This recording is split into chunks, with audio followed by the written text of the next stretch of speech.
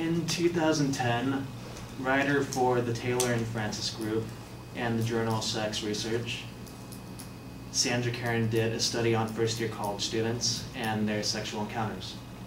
Out of 330 students, 80% reported that they wear a condom when they have sex. Not bad. But out of that 80%, only 30% reported back that they wear a condom every single time they have sex. You know who you are. Today I'm going to discuss Proposition 60, the initiative to make it a requirement to wear a condom in pornography. I will discuss a brief history on the initiative. I will discuss why supporters want it on the ballot and what they hope to achieve from it. And I will discuss why condom use in pornography is very much important. Let's begin. So, Proposition 60, this initiative, this idea to make it a requirement to wear a condom in pornography, it goes all the way back nearly 3 decades now. It all started back in the 1990s when the AIDS epidemic had a huge blow on the US. It was a nationwide scare. People wanted to see action. Action that would stop the spread of the disease and, not kill people. So, legislative reforms started to be formed. There were so many talks about it, but then as time progressed, the news died down of the epidemic. People's attention started to go elsewhere. So all these legislative reforms taken off the table, shelved, and basically put on hold indefinitely. And according to a professor at USC, writer of Resolving the Health and Safety of Performers in the Adult Film Industry, from the 1990s to 2004, over 950,000 people were infected with the HIV and AIDS virus. Can you even imagine what that number is today? So next, I want to discuss why supporters want on the ballot. Well, let's say, for instance, that an actor in the industry, they get gonorrhea, and they spread it to another sex partner, and then that spreads to another sex partner. So then an investigation begins, and they trace it back to them. Generally, they would get in trouble, they get fired maybe, never rehired again for jobs in the industry. But with Proposition 60, they will not be held liable ever again. Only the producers, the pornographers, would be held liable because it is their job to provide the precautions, the protection for the actors in the industry.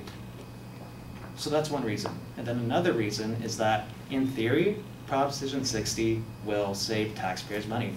With all these health treatments that these actors need for STDs and any related diseases, that comes from taxpayers' money. But if they're given the protection, such as simply wearing a condom, then that lessens the risk of them obtaining any sort of STD, which then lowers the cost for, or not cost, but lowers the amount of money that taxpayers would have to pay for them to get the treatments. And then the last reason, for the most part, to protect the actors.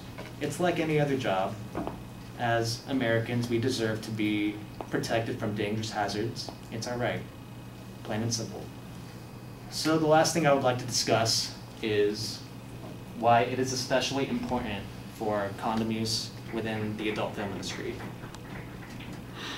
So that little scenario I said before about an actor in the industry spreading a disease to one another, that actually happened in 2004.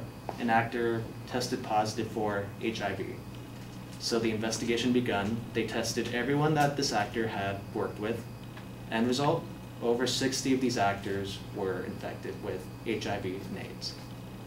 So many productions had to be shut down. Many people were out of job for a while. It was a big tornado everywhere. Not fun. So with Proposition 60 in hand, it could save jobs. Productions wouldn't be shut down, and people wouldn't die. Yeah. So I've discussed why people want Proposition 60 on the ballot. I've discussed a brief history on it and why it's important for the adult film industry to have condoms.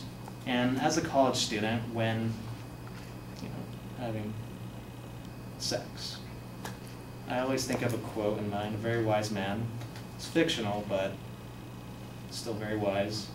I quote Coach Carr, "If you're going to touch each other, you will get chlamydia and die." Mean Girls, 2004. So now I leave Proposition 60 into the hands of America, and we'll see where it goes from there. Here's to safe sex and protecting adult film stars everywhere. God bless America. Thank you.